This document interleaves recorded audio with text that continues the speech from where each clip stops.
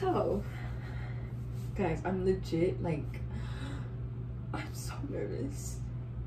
Like, By the title of this video, you may know I have a job interview today. And I'm pretty scared. It's not like my first job interview, but like, I feel like I have to try more on this one. But it's fine. I have to start getting ready. It's like 10:40 and my interview's not till 12. But I have to get in the car and drive there. So I need to get ready. You guys may be like, why are you getting ready so early? Because this is how I do things when I'm nervous. I do things earlier, so when I'm done, I have time to mentally like think about what's about to happen. That probably is not the best idea since I have to think more, but it's fine. I'll get back to y'all whenever I'm done doing my hair and my makeup.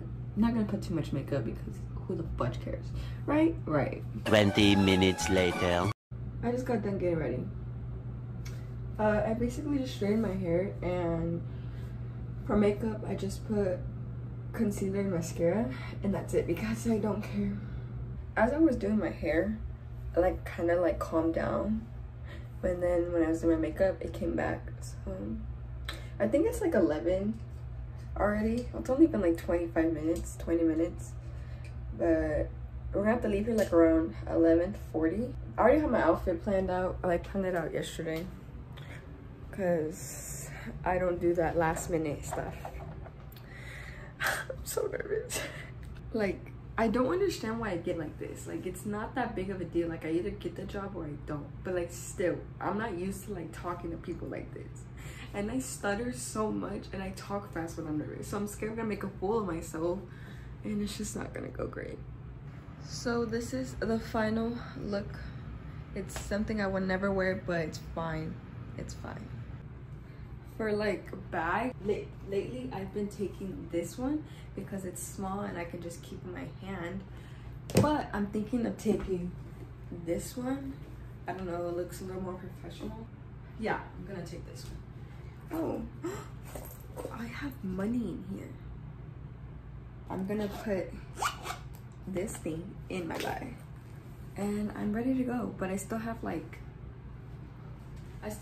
20 minutes or so I have time to like chill and like calm down, I guess. But I'll most likely see you guys after the interview and like let y'all know how it went, and like if you want to like apply there to like what kind of questions I'll ask and stuff like that. But fingers crossed that I do good. If I don't get a job, it's okay. It's not the end of the world. Remember that. Just know that if you don't ever get a job, it's not the end of the world. That just means that you're too smart for them and that you can find a better job. So I'll see you guys after the interview. I'm so scared. 5 hours later. So it's been a couple hours. Like, it's already 5 o'clock. It's fine. So basically, I'm gonna give you guys a little run through of how it went. So I got there.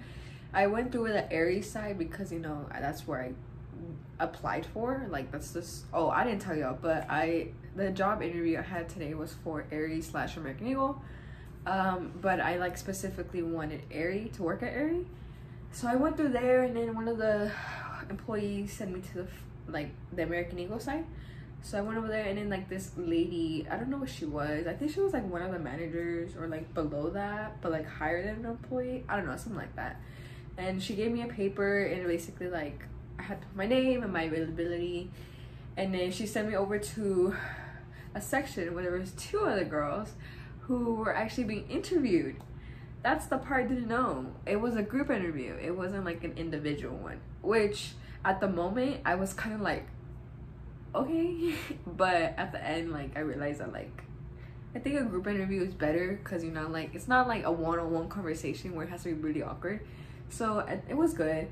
So I did my sheet, and then the guy, which was the manager, he came and grabbed us, and we like went to a spot inside American Eagle, and we just stood there and we were just talking. He asked questions about us individually, we all answered, and then he asked questions like he asked if we had any questions, and basically that's how it was. Like, it wasn't too bad, but like it was, I feel like it was a little harder than my last interview, because my last interview they were like, oh yeah, great, you got the job, when can you start, you know?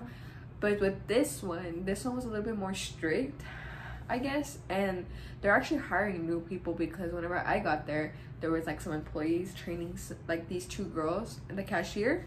Yeah, basically the interview went okay. I did the best. I feel like I did the best that I could, you know. And then they did say that they'll send job offers by Wednesday.